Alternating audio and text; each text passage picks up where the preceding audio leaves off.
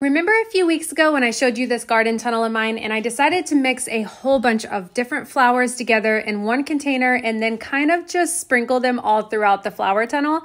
Yeah, I'm here to give you an update on how things are going so far. There is so much germination happening in this tunnel that I am completely blown away. Every single day when I come and walk it, I see a new seed that has popped up and is starting to show off.